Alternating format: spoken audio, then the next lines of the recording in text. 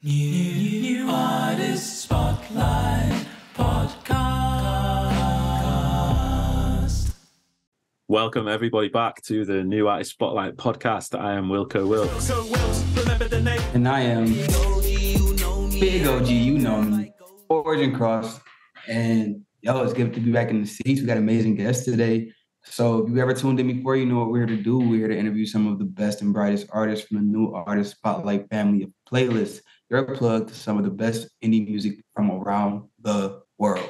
Yes, great to see you again, man. And great to be back here with two fantastic guests, as you said. They don't need any introduction. They have just released a brilliant collab called The Key, which we're going to be listening to today and hearing about. So welcome to the show, Michael from the Blindfold Experience and Charles Connolly. Hello. Hello, thank you. It's How great are you to both? be back. Good to see you guys. How about you, Charles? I'm all right. Yeah. How you doing? You okay? Me? Is everybody okay? Yeah, we're all good. We're all good. We've chatted a little bit just before we started recording. X-rated chats that will never be repeated. But today, so first of all, I just want to say congratulations on the new tune. It's always really good just to be able to release something. And it is an epic tune as well. I've listened to it quite a lot of times already. Yeah, it's a masterpiece, to be honest. First time I listened to it, I was like, I'm not sure where this is going, or like I couldn't really pick it up as a song. I was like, is this a song? But then as it went on, it kind of it felt like a story to me. It felt like a whole sort of composition. It was almost like a mini musical in itself. That's how I read it. So yeah, do you want to each tell us a little bit about how you view the song, your experience with it, just talk about, whatever you want to tell us about it. It'd be interesting to hear. This is a song that I started writing on more than a year ago, and it has evolved a lot. From the beginning, it was very, very, very slow and sounded like Major Tom, perhaps, something like that. And then I started to noodle on the acoustic, and it sort of evolved into an acoustic song. And then, you know me, I usually do an acoustic version that is different from the other version. And the problem for me was I couldn't really get it to work, and it sounded too much like the acoustic version. So I wanted it to be different. So I asked Charles, and when he accepted, I told him he can get free hands and do change, rearrange, whatever, to make it sound different. And he did, very much. You're laughing now, Charles. I mean, do you have a response? Like, do you... Well, that is exactly how it was. With one thing missed out, I was meant to just mix it first, as far as I knew. And then Michael said, feel free to add anything, do anything you want with it. But he gave it to me as a full piece. It was like a fully fledged production and I loved it all. And there was no space for anything to, if I added something else would have to go. So I just said, I don't know really what you want from me, apart from mixing, because I don't think there's any space. And then he said, no, it's up to you. You can do what you want with it. And I took it a bit literally. And I gave him something that was that had nothing of the original. I literally took out everything and started from scratch. So I just took the song, and I think he wasn't expecting that. I'm not even sure if I intended to do that in the first place. But when I get stuck into something, I really sort of go full on. So yeah, and then gradually over time, put back in bits of his, and then it ended up being about 50-50, and it was great. Yeah, it was great. And the first version, it just blew me away because I really wanted something different. And when I do stuff, it tends to be a little bit more rock orientated. And I wanted something different for this one because I tried to write it a bit more like a pop song and keep it short. And so when he returned the first draft, I loved it. And then it's actually started to bring back more of the original parts, but I think you killed most of my parts.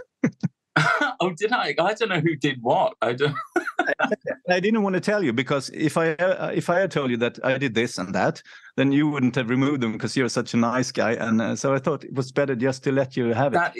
That is true, actually. I probably would have done that, or would have been more sensitive with it. But because you said free reign, I thought, right. And I was quite brutal with it. I was sort of whole parts or whole instruments. I just go, nah, and then put in something or whatever. But I'm so pleased I put back all various stems, like the guitars, the drums, and it was great, because most of my stuff is my personal stuff, is not rocky. I've done that in the past, but you haven't heard any of my rocky stuff. And it was so nice to be working with guitars and big fat drums again. So yeah, they had to be there. That's the size of the song. It's the guitars. It's just that huge sound. But I just sort of the guitars filled around it with my stuff, I love the flutes as well, and the pipes halfway through as well. And there's so many nice little bits in the guitars, epic. And yeah, I think it's two really good musicians that work together there in good harmony. And having worked with you, Charles, as well, I don't think it would have worked the other way around. Like if you sent Michael one of your songs and he just chopped out big parts, and you'd be like, no, you'd be so wedded to it. I couldn't imagine doing what Michael did. I couldn't imagine being a producer. It's a great way, giving it to someone else. True collab, it's mad, man. I've got some half-finished songs I can throw your way as well if you can turn them into masterpieces. I can maybe do that. yeah. No, that's awesome, man. Yeah, I'm glad that you two have come together in another NAS collab. Yeah, another legendary piece of work, right? Like, and just again, like how hard it is to come up with something and then just let somebody else add to it, as like, let alone just like break it apart and rearrange it. I think we talk about this a few times on the show, but even just as like an artist, when you record it and then you send it out to somebody to do the mixing and mastering, and then knowing that they could send something back that was not necessarily what you envisioned, and then like the type of courage and trust that takes to allow somebody else to impose their art onto yours, but then to just let somebody say, this is what I've got here.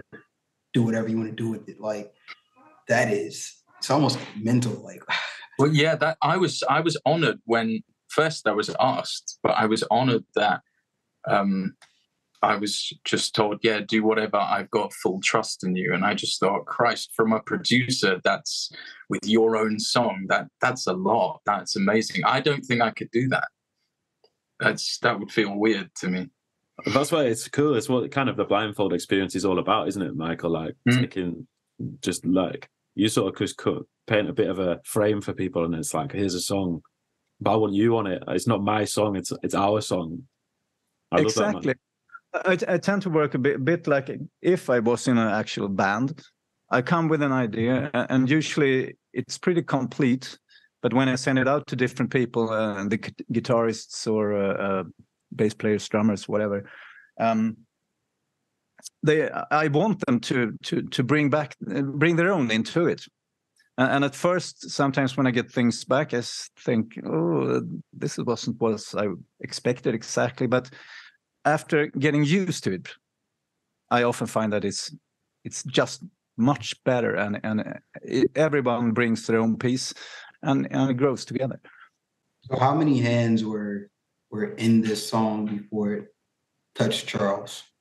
Yeah, actually, I've been working with this one for quite a while, and I had a bit of problems finding the right singer. I tried several outs, and we all agreed that, well, didn't work for this one. Let's try another one.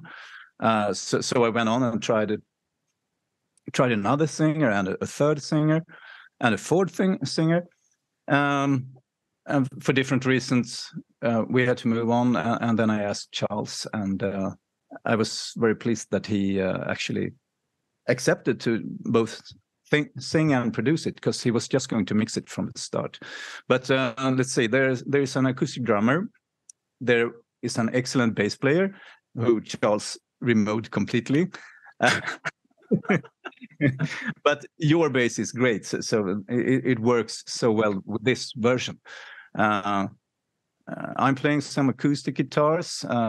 They are still there somewhere, and a friend of mine played electric clean guitars. They are still there as well. And then I had this Italian guitarist.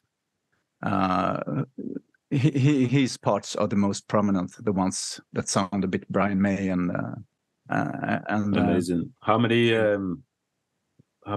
lines was it, Charles? What are they called? How many stems? Yeah. The whole project was 108 stems. And it was absurd. It had, I think, was it 22 vocal tracks, about 12 or 15 guitar tracks, 2 sets of flutes, 2 sets of violins, Chinese violins, cellos, piccolos, so a horn section, real drums, beats, real bass, synth bass. That I've just everything except a choir, pretty much. I think. Not bad, man. And how long have you been working on it now? Like, how long has this song been around, and how long have you two been working on it together? Well, I was working on it for about 3 weeks, but it's probably the most time, because it wasn't 3 weeks on and off. It was solid 3 weeks, and it's probably the longest I've ever spent on any piece, including all my own. I mean, anything. Yeah, you were working really intensely, and you sent me drafts now and then again, and you told me not to listen to them too much, but I refused because hear them. And right up until the end, there was my tracking vocals, so sounded a bit off. But I became really fond of them because I'd heard them about 800 times. But I was sort of tempted to put them in there in the background or something. But then I changed a couple of notes and melodies and things like that. Nah, sorry. That's okay. It was never intended. But as for time, I mean, about a year ago, last New Year, I was finished with my version of it. Wow, was it that long ago? My God. And that's when we decided to change from the first thing to the next one, and then it kept moving on until it came to you. How many singers do you think you would have had to? How many do you think you would have had to go through before you got to me or Origin? Well, Origin, you don't know this, but I already been in contact with Wilko asking if you and him wants to do a song with me. Was a bit of the wrong tempo for you, Wilko, but just so you know, if you're interested, Wilko, you're muted. I don't even think I remember that one. Was that quite a long time ago? Or? Yeah, it was a while ago, and that one will actually be. Andres is working on it right now, and that's nice. Completely different to phrase Monty Python, but it's probably my most aggressive metal riff so far, and also another rather prominent NAS person has provided some keyboards and some lead guitars, and it's going to be, well, something different. So it sounds like Wilko must not have been offered £1 million to get on the song, so he didn't even take the opportunity to send it to me. So I guess if he wasn't getting £1 million, I probably wasn't getting $1 million. So I don't know if he made the right decision or the wrong decision. We'll have to wait until the song comes out. Yeah, I think with the currency, I think would be better with $1 million today. Yeah. £1 million. The upper hand. There's a lot going on with the currency right now recently. So I don't know. I'm not tracking it too close. I just know where we stand. Wilko might be rich or poor tomorrow. We'll never know. But so I always think it's interesting. So you wrote the song, like the lyrics and everything like that. You put down the demo vocals. I don't know if it's different just because for like me as a rapper, I don't even know if Wilko is the same way. But like it would be hard for me to sing vocals or sing lyrics written by somebody else. And I don't know if it's like a pride thing or what. What's your experience like with that? Like, are there ever artists that are like, oh, well, I like what you've written, but I want to change the words, or are they usually pretty much like, okay, this is the lyrics, I'll do it. Time, right? Yeah. I would say that I think it's different with the rap and rhymes, because you all have such unique styles. So I think it would be hard, perhaps, for a rapper to write rhymes for another one. I'm not sure, but whenever I will collaborate with the first rapper, I will definitely not write any rhymes. I'll just leave space for it. Are we in negotiations here, by the way? Yeah. Sorry, I didn't turn this into an actual. Unless we'll have to pitch. cut that. But for Charles, you wanted to change a few. I think you changed some notes from minor to major. I think you told me. There were a few notes I changed. Not words. Did I change any words? I don't think so. No. I mean, as the first time I've ever sung words that weren't mine. But I was so used to hearing it, it almost felt like mine. You know, it was. But yeah, melody-wise, I did. You remember I changed a few of the chords in the verse, and then I had to change the melody. And I think in my head it happened the other way around, that I changed the melody first, and then to sort of back that up, to sort of blend a bit better, I then changed the chords a bit. But yeah, it just, I think it was just to make it a little more different or interesting or something, just to add another thing, because I always add another thing. That's always what I do. Yeah, actually, you changed so much. There were all details, but there was so much that we agreed you should have writing credits as well. Because, I mean, you did actually. Yeah, I mean, you insisted that. I felt a bit funny because I still feel like it's. I mean, if it's not 100% written by you, it's 90% or 95% written by you. Producing wise, I'd say 50-50. But yeah, it's your song. It's absolutely your song. I recognize it. It's my song, but the arrangement you made is just spectacular. And there's so many details. I can listen to it, and I discover new small details. Depending on which speakers, I hear different things better. And there's just so many producer tricks going on. Really, really cool.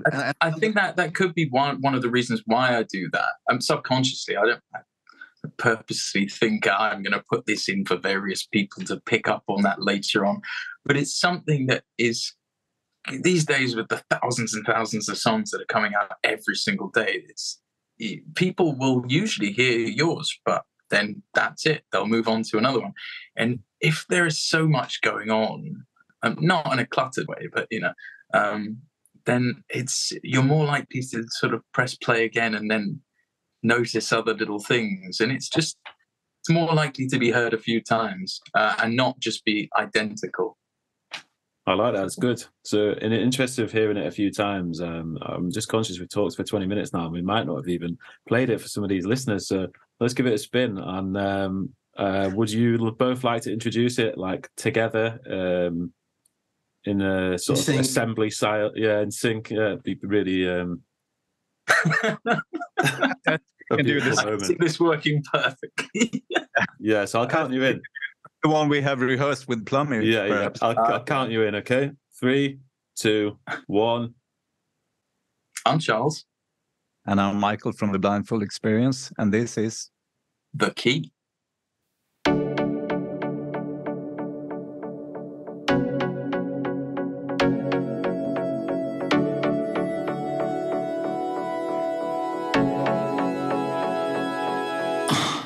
Late at night, the world was dreaming.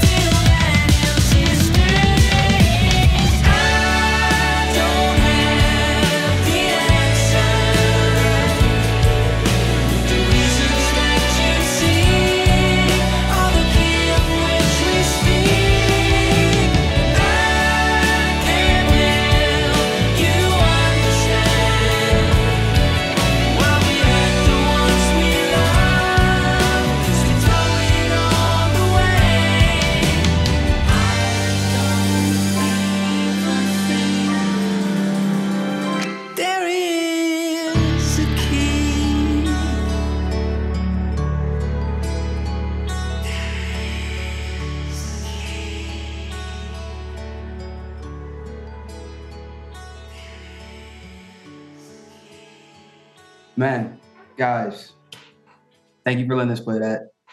Great song. Obviously, a lot of hard work going into it from both of you guys and everybody else that was a part of it. But we're gonna have to bring the mood down a little bit because it's time for the new artist spotlight, quick fire 5, and you both are gonna get hammered. So, are you guys ready for this? Nope. But I'll do it anyway. Yeah. Question number 1. What is the key of the key? It's D major. I'll take your word for it. I can't remember. Question 2. Which other song from the new artist spotlight playlists would you say is the key?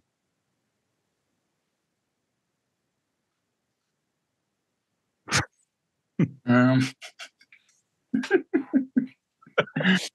devilish. I don't know the question, but I would say Alessia Ray. Is that her name? Razy. Ray. Yeah. I've been listening to her a lot lately, and she's going somewhere. What are you guys' current favorite song on the playlist?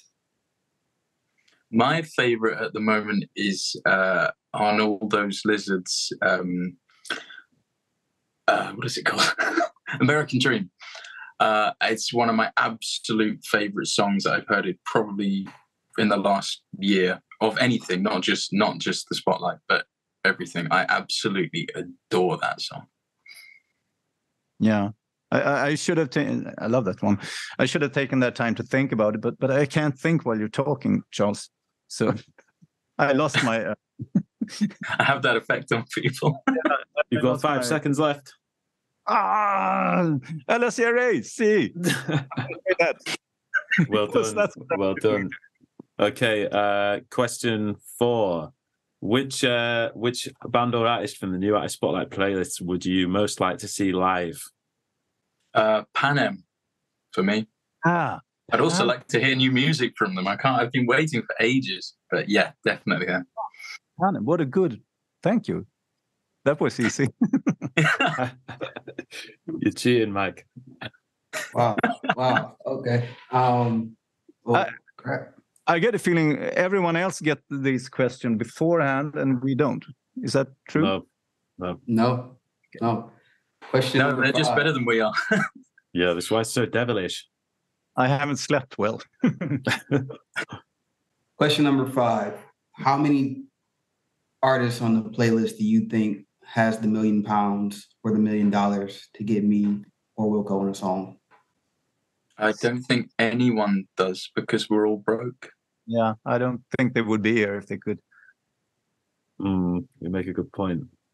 I don't know. I mean, especially with all that payola around, they'd just be spending millions on. Yeah. I mean, Brad got us on a song. Mercury Teardrop got us on a song. Yeah, he's like the principal. He must have tons of money. I've got another question. I've got just a quick follow-up for Charles. How was it working with Michael as compared to working with me, and who was better? That cheeky little wink. Charles just ruined his life. You know, I've been so lucky with working with people. First, I did the remix with Skinny Dippers, and Ryan was just fabulous. Then I worked with Wilko, fabulous. Then I worked with Michael, fabulous. I've been so lucky because I've heard about all these terrible times that people have had working with people, and it's just been a dream. It's just great. Yeah, that didn't answer the question. Yeah. It's very political, but it didn't answer anything. You got that one on Tony Blair, I think. Or any politician. Yeah. Yeah. I'll stick with yeah. So we'll go. Take it personally. Remember next time. Yeah. But there's only one way. This is why he works with Andres and not Charles. Because he knows Charles prefers Michael. Everyone does, to be fair. No, and Michael, do you want to just tell us a little bit about how it was working with Charles as well? It must have been a great experience for you. Yeah, it was a great experience. I mean, Charles is brilliant. I love everything he did, and I mean, we've been chatting before, so we kind of know each other. But actually, we did this whole thing without talking once, and the first time we talked was when we met Plummy a few days ago. So it's nice to talk to you as well, Charles. It's also this is the first time we've actually spoken face to face. Still not face to face, but you know. But you know, I must warn you, London isn't so far away from me. So whenever I go there, I will ask you if I can buy you a pint, and I will hug you, and I will ask you as well, Willow. Hello, Willow. Willow, yeah, You know, I'll take it. The way you said that sounded like a threat. No, do it. I'll do it. You would be uncomfortable. You want to come up north, really? You don't want to go to London. It's not real England down there. So and it's very expensive. You should come to Leeds, and I'll drag Charles up here instead. I like that. That sounds good. But Origin, you got to meet Blues Trainer, right? Yeah, I did. Tell us about that, man. Was it good? Yeah. Oh, yeah, it was good, man. We did the San Antonio Heart Walk. It was a 5K walk. She came down from Austin, and we came in not last in that Heart Walk, so it was a real good experience. One of my managers from my company, director for my department, he spoke. He was one of the I guess kind of key people in trying to help do things. Yeah, man, we raised a lot of money. We got some contributions from the Artist Spotlight, which is amazing. Just the type of community we have, right, where people are willing to pitch in those very, very small pay streams from Spotify and contribute to a good cause. We had a good time. We talked. We shared some music, some artists we think are laughable, and just man, it was a good time, man. Bro, had the baby there. She got to meet the baby. First person from North Spotlight to do that. She bought him a gift. Either when he was very new or right before he was born. So yeah, she's awesome. And guys, man, that's amazing, man. That is amazing. That's fabulous. Yeah. Gotta love her, honestly. But yeah, man, it has been a really good conversation. We're almost out of time. So I just want to say thank you guys for being here, spending some time with us. I want to thank everybody in the Artist Spotlight community that is helping get us on radio and mixing our music and doing all the things to help us grow and reach new people. You guys got about 30 seconds each if you want to shout out your social medias. Yeah, social medias, all Connolly Tunes at all the social media. My website's charlesconnollymusic.com, and that's it. That's everything. But it's been a fantastic time. Really enjoyed it. Yeah, it's been great. And for me, it's the Blindfold Experience at everything except Twitter, which is the Blindfold X1. And this is number 1. Always Twitter. Oh, well, yeah, it has been a real pleasure. Yeah, thank you so much. Great to see you all. So, yeah, we'll see you all later. Yeah. Thanks for having us. Oh, Great. Peace out. See ya. New Artist Spotlight Pod.